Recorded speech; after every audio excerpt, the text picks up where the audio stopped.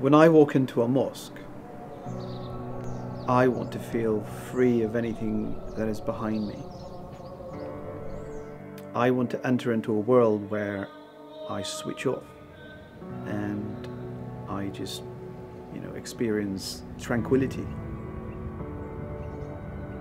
These are the feelings that I would want to have. And to me, as an architect, that means everything around me needs to be somehow in a state of control. What does it mean to build a religious institute in the 21st century? It needs to fit in, but it also needs to take into account its own identity. It needs to portray the identity of the mosque, but at the same time, taking into consideration the context. But it definitely should be a statement. Sometimes you can fit in and then make a statement. Everything starts with a conversation, right?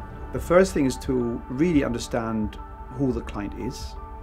What is it that they want out of this religious environment or new headquarters? What is the brief?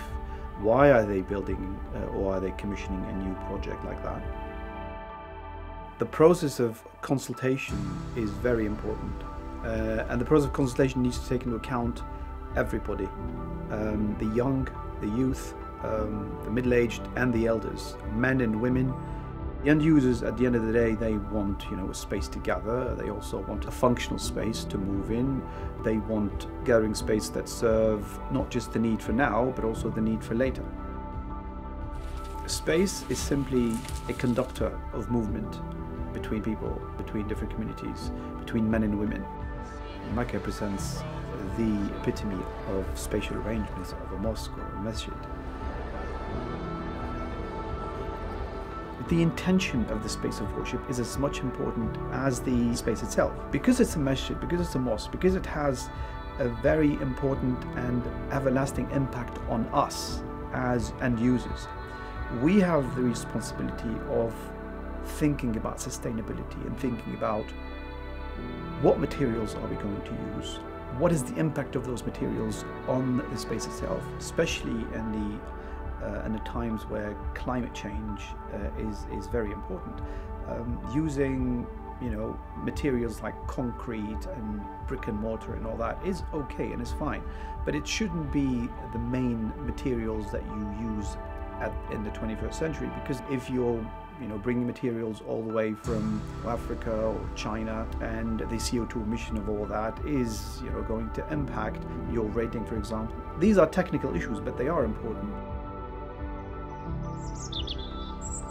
I think light is one of the most important aspects of any building that you want to approach, especially in a religious environment. So natural light and how you get it into the space is very important. It adds this spiritual dimension to the space. It humbles you down. It reminds you of the basic elements of life. What would make me happy is seeing the young generation attend more these places of religious activities, or mosques or masjids. I would be very happy if more space is given to women, for example, equal space to women in these environments. And youth, women, tolerance, non-Muslims coming into these spaces and understanding what happens in there.